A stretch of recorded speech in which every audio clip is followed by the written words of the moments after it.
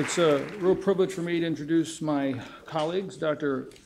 ASHRITH GUHA completed his residency at UT Houston in advanced heart failure training in Iowa and has been part of our program now for several years and really integral. One, as I like to consider you as our formal stats guy. He has a master's of public health and a focus on epidemiology, but really has been integral in improving upon our efforts to better understand RV failure, pulmonary hypertension, LVAD, and outcomes, in addition to clinical expertise in cardiogenic shock. And AAMIR ABBAS, I've introduced before, one of our advanced heart failure fellows, will help to present the case. Dr. Eddie Suarez, I do see here perfect, is the director of our lung transplant program, associate director of our LVAD program, and our go-to surgeon, so to speak, for cardiogenic shock. So he'll be part of the panel, and near you're part of the panel along with me. And let's jump into the last session. We're in the stretch, 20-25 minutes. Good afternoon, everyone. Thank you for being here. So the format for this is going to be, we'll have AAMIR present a couple of cases, and we'll pick the brain of the panel here and try to put them on spot. And we'll have a few audience response questions in between. And then in the end, I'll try to wrap this up by giving you a few pointers in terms of how we manage cardiogenic shock here. Okay, AAMIR, go ahead. All right, so we'll start with a couple case presentations. So our first one is a 68-year-old African-American male with HFrEF, LVEF less than 20%, secondary to a non-ischemic cardiomyopathy, AFib, CRTD, COPD. He presents with several weeks of worsening dyspnea, weight gain, abdominal bloating, and leg swelling. He says that lately he's been having what we would classify as NYHA class 3B symptoms, and he's had several heart failure hospitalizations in the past 6 months. He's initially admitted to a local community hospital for decompensated heart failure, and due to end organ dysfunction, AKI, volume overload, he needs to be started on dobutamine. And because he's continuing to get worse, they initiate transfer to Houston Methodist Hospital for an LVAD, or heart transplant evaluation. So when he comes to us, this is on dobutamine. His blood pressure is 104/68, a MAP of 80. His heart rate is 80 because he's had a AV nodal ablation. He's V-paced, bi-V-paced. He's an older African-American male. He's got a JVP of 20 centimeters. His cardiac exam is notable for an S3. He's got a loud holosystolic murmur. His lungs are clear, but he does have some ascites, and he's got significant edema. So looking at his labs, they're notable for hyponatremia, a BUN and creatinine that are elevated. He's got a lactic acidosis, elevated bilirubin, low albumin as well. He's on Coumadin, but his INR is sort of in the higher end of therapeutic, and his BNP is greater than 5,000. So just looking at his chest x-ray quickly, I mean, typical of an advanced heart failure patient, he's got a CRTD, he's got a very dilated cardiac silhouette. And then here is his echo here.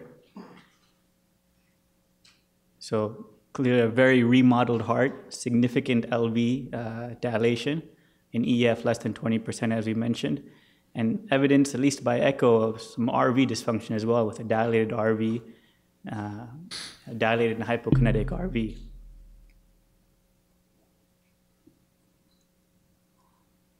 So these are his hemodynamics. This is on dobutamine once again. So a MAP of 80, an RA pressure of 15, a PA pressure of 43/26, a mean of 32, and a wedge pressure of 25. His cardiac index, both by thermal and FIC, are severely decreased, cardiac index of 1.1, 1.2. So clearly in cardiogenic shock, no matter which way you look at it. So for our first audience response question, what do we do next? Do we add an inotrope? Add a vasopressor, put in a balloon pump, go to ECMO, or put in some sort of temporary MCS, Impella or tandem heart.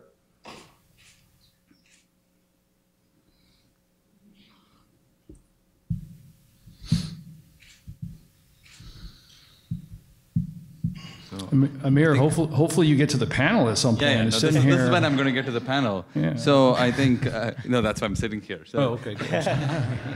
No, so I just want to start off with Dr. URIEL. You have a patient like this who's in sliding on inotropes with continued cardiogenic shock and even on biventricular filling pressures which are high. And what would be your approach in terms of doing the next step? So first of all, this is a patient that we see every day.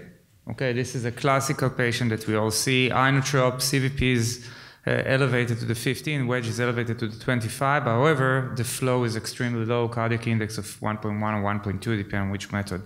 The parameter that you didn't mention, and I calculate to myself, is SVR is 2080, meaning that for me, definitely I will start with intra-aortic balloon pump and maybe add some milrinone eventually also to this, but I'm still not jumping now to ECMO and to temporary support like Impella or Tandem out immediately due to the creatinine is elevated 1.9, but it's still something that maybe we can stabilize, understand what is the next step is probably we'll need a chronic support as soon as possible if it will be LVAD, or if you decide that you can stabilize him enough in order to reach him to transplant if he is a candidate. However, right now I will probably put an intra-aortic balloon pump and another inotrope dealing with this SVR and see what it will take me. However, when I do that, we are getting numbers repeated, both urine output and hemodynamic number on an hourly basis, and we change our mind very, very fast.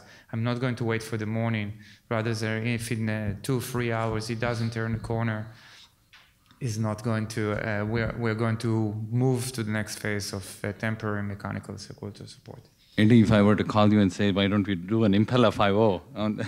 Actually, I wouldn't argue with it if you really wanted to push it. But that is honestly, a perfect response. Surgically, I look at how much time you have for this guy. He's hemodynamically stable right now, but as Dr. URIEL noted, he is in heart failure, so he does need some advanced support. You don't need ECMO yet since he's not crashing and burning. For me, ECMO, it's our bias is to preserve that for people who are, more severely sick, that you need to salvage the body as well as the heart. Right now, the heart is failing, and the intra-aortic balloon pump, it may, depending on how big it is, it may be able to salvage him. But if he's a larger guy and he's going to need an advanced failure, it's not outside of, what I would think of normal to go ahead and put in a 5.0 in this gentleman and optimize him as best as possible, because this gentleman's definitely going to need some advanced support. Yeah. Jerry, let's say he also had VT with an ICD shock just before we did this right heart. Would your management change in terms of what support you would consider? It depends on how he looked in the presence of the VT in terms of worsening hemodynamics, which one would argue that he would have. But I'll take a few steps back because I think the case highlights, one, the common acute on chronic heart failure. The presence of clear lungs with chronicity doesn't imply, for many patients can be associated with revved up lymphatics, and they may have bronchial breath sounds. There was some pulmonary edema, but you have a wedge. So I'm glad you have a SWAN. One of the take-home messages is define the hemodynamics. The clinical exam would have suggested perhaps right-sided heart failure out of proportion to left-sided, but the echo and hemodynamics confirm that the LV is overtly remodeled and the wedge is high, and it's right-sided heart failure in the setting of secondary pulmonary hypertension in the setting of left-sided heart failure. So we're talking about that in a clear way. The reason I bring that up is there's evolving data about balloon pump response in the setting of RV failure. And here I was trying to see if that was going to be the case based on hemodynamics, which you hopefully will address. So that would be the next question. Do you want to go to the next question? So I'm not done. Sorry. I've been introducing people all day.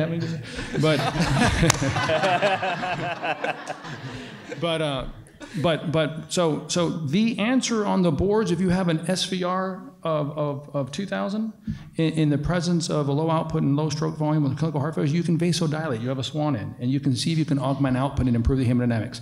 I'm not enthusiastic. So I think of the answers you chose, and I think what we would do is we'd probably do both at the same time. Yeah. But I think the balloon pump is first line in this case, and the decision on understanding response, I agree with my colleague here, that is measured in the order of hours, not several hours. And you gave us a lactate. We're going to be looking at urine output. We have a SWAN to track wedge and output. And the end game here is blood pressure, which is already okay. And it's actually a good prognostic sign his afterload is high from a potential need of non-response and ECMO need. So this guy's typical. I have a little bit of reassurance. If you want to act quickly with small increments of reevaluation. So perfect segue to the next question. So I don't know if this is. You want us to predict? response, Yeah. But it seems Is like there our any panel way would say that, he will respond. we all can predict that somebody is going to respond to a balloon pump or not. So yeah, I'm activated. You guys got me activated. So for an individual patient, it's hard to predict. There are studies. Susie Joseph, our colleague, put forth an investigation based on cardiac power to try to tease out balloon pump responders versus not. I mentioned the RV. Some have looked at the severity of RV failure as estimated by CVP. The Columbia Group has a nice observation coming out to suggest that perhaps RV failure would be associated with less response. Some people have always questioned non-ischemic versus ischemic with the idea for some reason perhaps non-ischemics don't respond. So for an individual patient, I don't get caught up in journal club with the team or in my mind. You're going to, in my mind, put it in and to define response clinically. So at this stage of the game with the paucity of data, I think it's hard to predict. Nir? So in order to add to the data from Susie, we just published our experience with also 150 intra-aortic balloon pump to decompensated heart failure. I think it's important, first of all, to mention this is not acute MI compensated with cardiogenic shock. This is cardiogenic shock of decompensated heart failure that they can benefit from balloon pump. Again, the response that we look at was actually whether or not you have 30% improvement in CVP and wedge and cardiac index versus what we call complete response, complete normally CVP to take it to below 12, wedge below 18, and cardiac index above 2.2. In that regard, actually a patient with elevated PA pressure have actually a better response in order to balloon pump. If I don't remember exactly his PA pressure, what it was, but I think that they were decent enough compared to the CVP. The CVP, I remember, was 15. The PA pressure was... I think in the 40s or so. 37. So I think he have a chance to be a responder. What we know that exactly as Jerry said, I was sure that mitral regurgitation patients are responder, and then I learned that in statistical it didn't come that they're a responder. Right. Eventually we just need to try, but correct yourself and don't think that your ego is going to be affected if you're going to put a balloon pump and after 1 hour you switch back to, and you said put an impeller into. Just do the switch. Yeah, and because I think we don't know as a community what surrogates equal response, hemodynamic. I would argue that the clinical response is the endpoint. And so which parameters best are associated with that? Is it cardiac output increment? Is it wedge and cardiac reduction and or lower cardiac output? Is it our augmentation in blood pressure or the lack thereof? I really don't think we know at this point. There's some discordance in signals certainly out there, but in this case, even in the presence of this severity of heart failure, I think he has a pretty good chance, and we would do it quickly. Yeah. Okay, so let's see what happens. So I think as was discussed, we started putting a balloon pump, put him on some milrinone, decreased his dobutamine, and kind of as we may have predicted, he had an excellent response. His renal function improved, lactic improved, INR came down, and his hemodynamics clearly show significant improvement. RA pressure, wedge reduction, cardiac index at 2.2. So I think that's a good example of a balloon pump responder, sort of as we discussed and maybe predicted. But don't sit on your success right now, because when you have a patient on a balloon pump and 2 inotropes, it's only a question of time. So Amir, that's exactly right. Remember, success. So let's talk about it. What is success for this guy? Now, is it stabilization where you optimize some meds and then get him home? So is success stabilization to discharge him home, obviously without a balloon pump or inotropes? Or is it bridging him to a permanent LVAD or transplant or recovery? I would argue the likelihood of recovery here in a real way is very, very low. So none of this is success right now. This is, you proved you've stabilized the patient. That's good. But I'm sure we're going to get into the goals that are more meaningful. Furthermore, I think that in your first slide, you put some very important points that now coming we have to make sure that we remember them. His sodium upon admission was 128, meaning that his chance, and there is a beautiful Greg Funeral assessment from the ADHERE, 50,000 patient data, he's going to die. His BON was above 50, it was 54, he's going to die, and he had readmission of heart failure. So Now we need to decide. I don't think this is a patient that you target recovery. Is in the 50, 60. Right now, acute recovery, I mean. He's already had multiple readmission, sodium 128, elevated BUN creatinine upon admission. You stabilize, or you move to a LVAD, or you try to see what other thing you do, but as soon as possible. So exactly as you guys said, this is clearly someone end-stage heart failure. So the balloon pump and the medication changes did stabilize him, and he did end up getting DT LVAD and was discharged home, and now is doing fairly well. I think this was one of our recent cases. So agreed, this was used as a bridge to a more durable strategy, which was. Did you wean the balloon and/or inotropes to help define end-stage disease, or was the thought that for everything appropriately mentioned, his in-house mortality is in excess of certainly at least 25% based on it here, but with the need for inotrope and the other surrogates, probably flip of a coin. Yeah. So was there any wean attempt to define that, or you just said, hey, we saw enough, this is end stage, let's move on with the DT? I think in this particular case, we were able to wean him off inotropes, and he remained relatively stable, but even despite that, he still required the balloon pump and was not able to be weaned off. And because of his history, as we said, the markers of end-stage disease, as soon as he hit the door, it was felt that he needs a more durable. Fair enough. Would you even try a wean in somebody like that? So I was asking a question, right? I'm the panel guy. So I think if you achieve near normal filling pressures, all this is borderline, right? Mean pulmonary pressure is 25, wedge is 16, cardiac, you're barely there on a balloon dobutamine milrinone. So no, I wouldn't be weaning anything. At this point, we'd be deciding stabilization. This is optimization for next step. Yeah, so I'm glad to hear that. You've increased his post-operative outcomes. You've improved them as well. His chance of renal failure and liver failure, pulmonary failure, they've all, the reason the post-operative success is better is because you've got them preoperatively improved. And that was the main job of what you did, and it worked.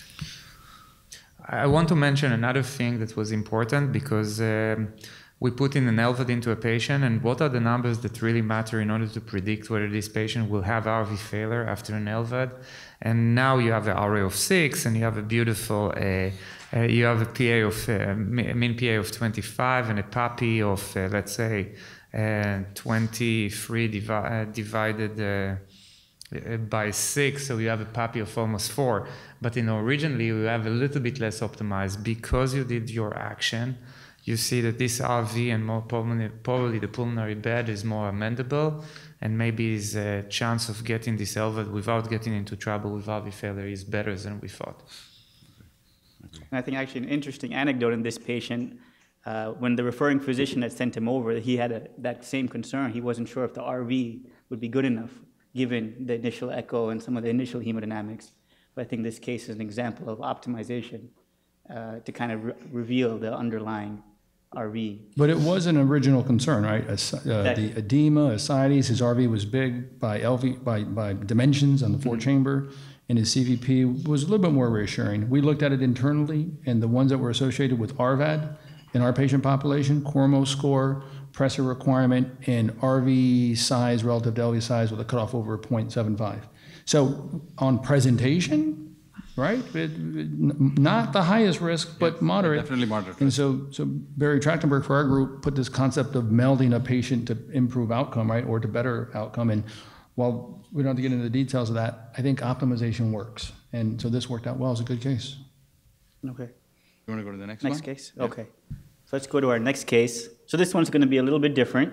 So this is a younger patient, 31-year-old white male. History, no prior medical history, but a significant history of alcohol abuse and also a family history of heart failure.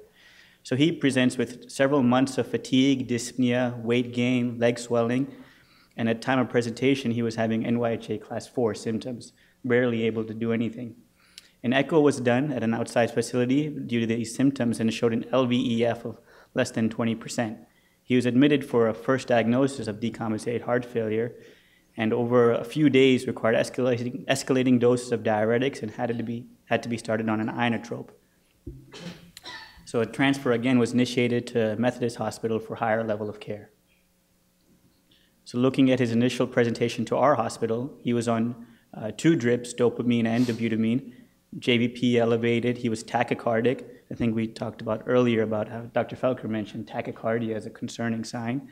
He had an S3 systolic, holosystolic murmur, some ascites, hepatomegaly, edema, and cool extremities.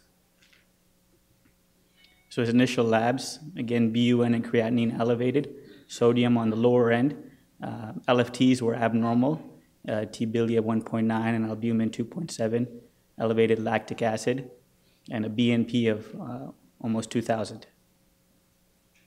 So his chest X-ray shows enlarged cardiac silhouette, maybe suggesting some chronicity, although this is his first presentation to a medical facility. And then his echo here.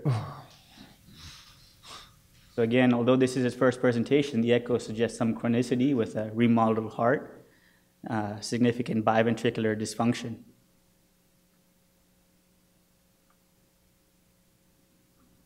So this was his initial hemodynamics, and as mentioned, he was already on 2 drips. So a MAP of 79, heart rate 107, an RA pressure of 24, PA 70/46, a wedge of 46, and a cardiac index 1.4 to 2.1, still definitely below the normal range. So sort of as our last case, what would you do next?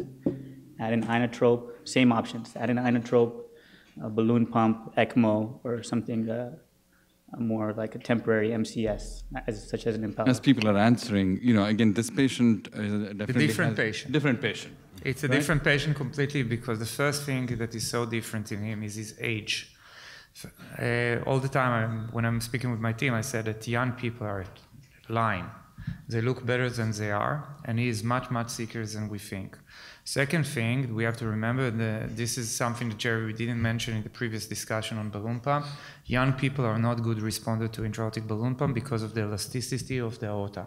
Part of the advantage of balloon pump is that you have some calcification in the aorta, and when you counterpulsate, you counterpulsate again some stiffness. And we see it more and more and more. Balloon pump in young people doesn't work so well.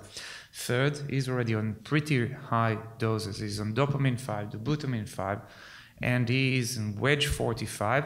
And I will do another teaching point here. So you have the thermodilution and discordance between thermodilution and Phi cardiac output.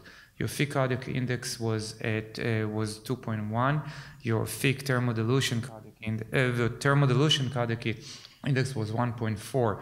There is a beautiful paper that came out from JAMA on almost 10,000 right out calf.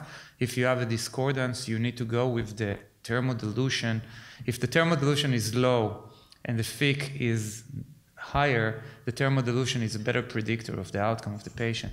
This is a patient that I will be more scared, and I will go with temporary mechanical circulatory support now. I will not play with him. And definitely know that he's already on 2 inotropes. He's almost there. Jerry? So yeah, I agree with that, different patient profile. The one thing in his favor, super sick, is his trajectory. This is acute de novo shock. And so when you look at the IMAC trial in terms of those patients that had true recovery, albeit in the context of needing short-term support, many with an LVAD as a bridge to recovery, their likelihood of achieving that is better compared to other forms of heart failure, assuming he doesn't have coronary artery disease. He's relatively young. LV size does matter, and what is of concern is how big his LV is. Some we argue about the cutoffs, right? 7 versus above 6.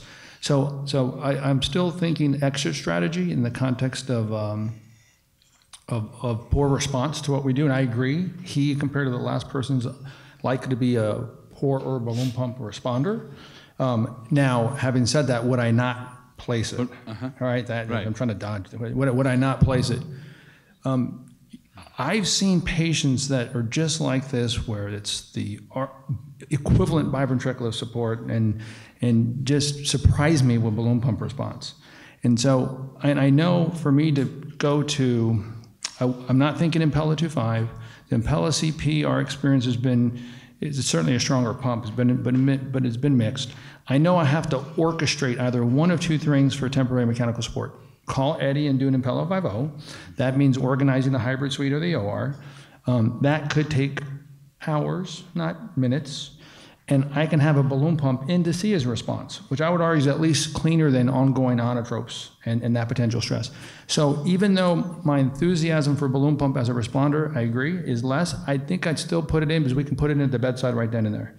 And I don't think it's going to hurt if you do it, carefully. So the benefit risk, at least wanted to know, again, with close follow-up with higher likelihood that it's not going to work.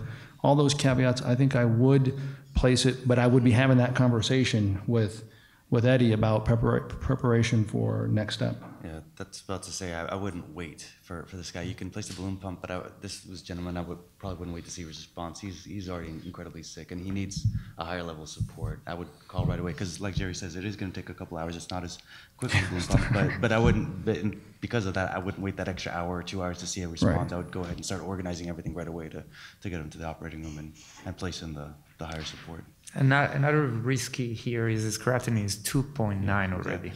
2.9 creatinine in a young guy. Yeah. No, he's super sick. Yeah.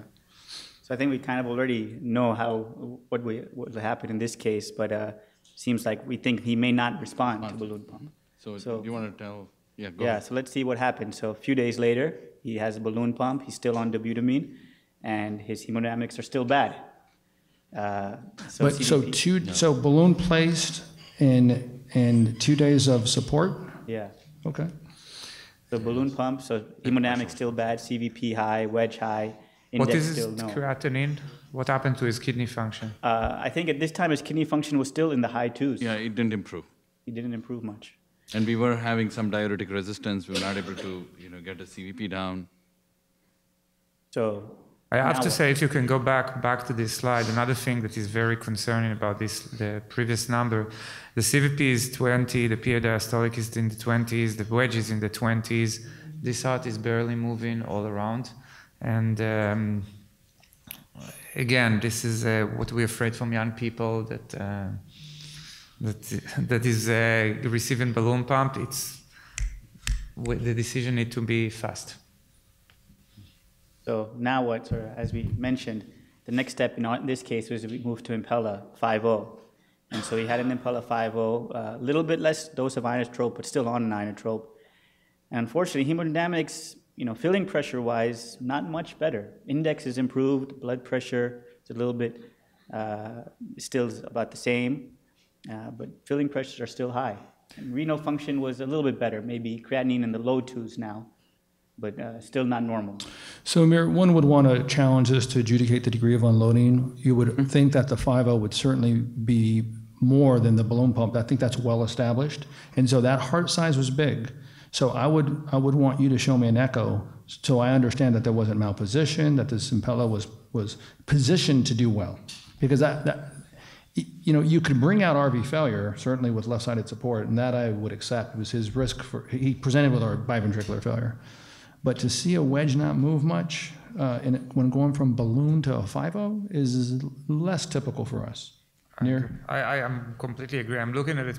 So first of all, definitely we have to remember that whenever we do all those maneuvers, we do them with Lasix drip, Humex drip, whatever, diurel into it, or complete nephron block. This is 1, 2. I'm completely agree with you. To see that the wedges stay the same, a little bit surprising. However, for me, the cardiac index of 2.3, side by side with CVP of 21, and PAPI, again, I will calculate PAPI here. It will be, again, the way I do it is I take the PA systolic, I reduce the PA diastolic, so 41 minus 23, it's 18, and I divided it by the CVP. So if we see a PAPI that is above 1.8, we are more relaxed. If we see a PAPI that is below 1.8, a little bit stressed. If it's below 1, it's really, really stressful. His PAPI is 0.8. So I think this was immediately after an Impella. I think after a few days of support, his numbers did get better, but his wedge never came down below 15. We were still a little bit on the higher side, and CVP continued to be high. And we are seeing in some of these patients who do have biventricular failure that Impella 5.0 is not really unloading to an extent of an actual LVAD. I mean, Impella 5.0 does better than a balloon pump, but even though it is providing 5 liters of flow, it doesn't do as good. But this patient need a biventricular support. So or you add to this Impella 5.0, you add an Impella RP, or you do Protect Duo on the right side. So I think now the clinical context is, okay, you have a mean blood pressure of 76. That's not bad. Mm-hmm. You're concerned about the kidney. He's still congested. He's in smoldering shock, but you've been doing this for a few days. So in my mind is, what's the exit strategy? Yes, we can put we can do a temporary RVAD to try to optimize, maybe better fill the LV. I would think that that LV was big enough, right? And you had enough RV reserve, but maybe we fill the LV better and we can just unload him more aggressively with biventricular support. I think that's important, but I'm thinking, what is the extra strategy? Right. You know, we got a young guy with significant biventricular failure that's not a candidate for a heart transplant, given the severity of illness, right? We don't take Intermex 1 or 1.5 to, and then I think he had some alcohol. He also had social issues. So which the coordinators would be yelling at us if we were even talking about transplant. So we would talk about it though and put him on the radar. But so an LVAD, right? A permanent what is the extra? I'm thinking an LVAD super high risk. But we have to remember that sometimes the RV just need a little bit of unloading and it can come back. So I first thought, just because of his youth, and again, the psychosocial is going to be a key element here. But if he seems to be that he's someone that he see the light, and it's true that during when everybody see the light when they're so sick, but if it seems to be that it's true, I would have wanted to give this guy a chance. Agreed. But probably to do biventricular support, move to a durable LVAD, and only after a durable LVAD, slowly win the RVAD eventually. So the proposition is biventricular support to a VAD with a planned RVAD for at least a few days to see if you can baby the ERV, to have a LVAD configuration as a bridge to candidacy down the road. Yes. For destination. I agree with that because the reality is we have no other option. But in this case, this patient got a DT LVAD. He actually didn't need an RVAD. Straightforward? He went straight to LVAD. And actually, from what I remember, he didn't have too much RV failure post-op. No, actually his creatinine improved within a couple of days, and the amount of unloading that he was able to get with an actual LVAD, his wedge pressure came down to like 10 with an LVAD, which Impella just couldn't do. And I think with just bringing the wedge down, his CVP was down to like 9 or 10. On clinical rounds, if we don't, because at the end of the day, his mean blood pressure is reasonable. But if we do agree to a DT VAD with high-risk RV features like this is, we would at least talk about the Berlin Bridge strategy, right, Eddie, or planned RVAD up front. Did he have that? We'll do the Berlin Bridge, but he actually, I think, came off without too much complication, even though his wedge, and I mean, his CVP was elevated. He was generating some, elevated PA pressure, so we do know the right heart was able to pump some, at least enough to generate that. But he obviously, all the PAPI, the Cormo score, those are all incredibly high. But that just kind of goes to show we're not the best at, I feel like, we're always not the best at predicting right heart function, and we may be overestimating the degree of risk that people are at right ventricular failure as we've gone along, it seems. With all the scores that we have, including the new Intramax or the Euromax, the best AUC you can get is 0.7. So I think prediction has its role, but I think it is still, there's a lot of gray zone there. No, there is no doubt. But then the reason that we try to predict it before, because there is study that show that if you go a priori with an RVAD, you have a much better outcome. Agree. Yeah, no, I think we should be prepared. No doubt. I think that, again, the youth is give him a lot of luck, and that's the reason he went through that. I think that sometimes we better do, and lately we did a couple of cases like that we just do the pericardial, and then after a day or two, take this pericardial out, and felt much easier in the creatinine and not struggling with the renal insufficiency due to RV failure. Okay. Thank you. Ash, is that it?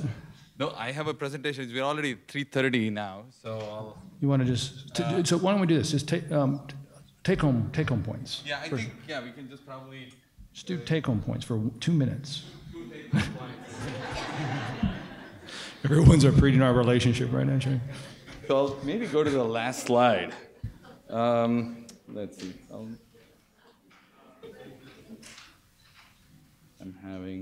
So I think one take-home point is to kind of recognize what's where in the spectrum of cardiogenic shock someone is. It's pre-cardiogenic shock, cardiogenic shock, or severe refractory cardiogenic shock. I think we at least discussed patients both in cardiogenic and sort of severe refractory cardiogenic shock, and that will sort of help determine what kind of support you need. And one other thing take home is to recognize these patients, that the two patients that we discussed, like Dr. URIEL just said, these are not patients who have acute MI and cardiogenic shock. They are a different set of patients who probably require much more support than the patients who have chronic heart failure and who are coming in with decompensated heart failure. And I'm going to try and skip these. So the key aspects of temporary MCS, one is timing, early initiation of mechanical circulatory support, the level of support, whether they are adequately perfusing. So like we discussed, following up on lactate, looking at serial creatinine, maybe looking at mixed venous to assess perfusion. And if it's not, being reversed in the first 6 hours, to consider additional support.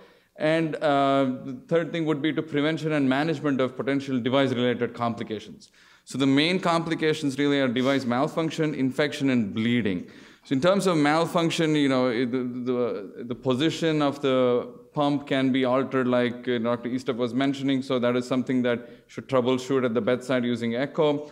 Infection and bleeding, mostly longer-term complications. So once you stabilize a patient, you've not won the battle yet. So I think having a long-term sort of plan where you go to a durable solution is the key. So I think these probably are the 3 take-homes from sort of the temporary MCS part. And I'm going to skip on all of these.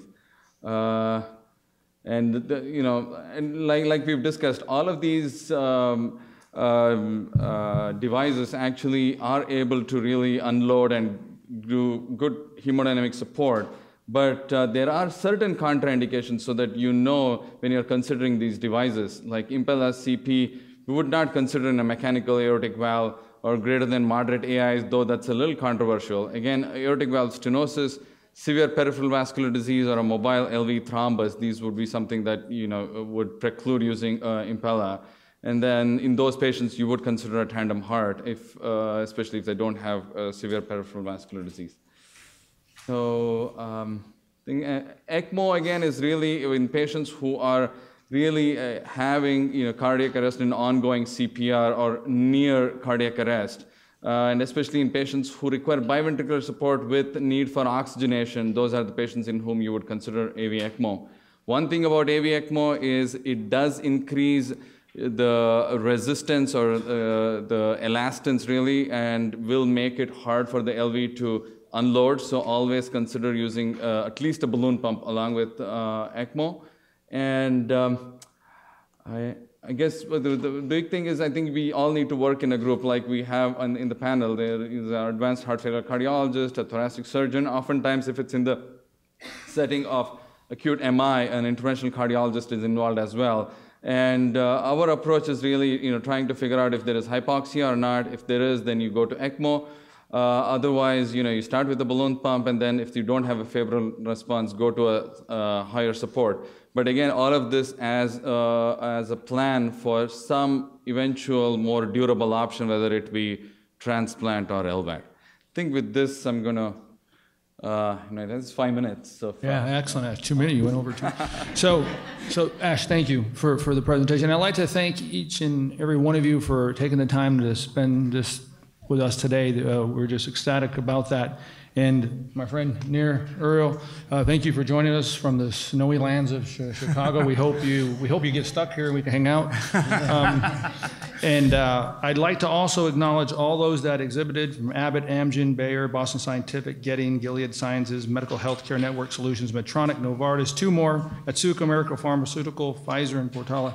Thank you very much. We look forward to you attending our heart and vascular grand rounds, a part of Heart Failure Awareness next week, and we look forward to your attendance next year. Thank you.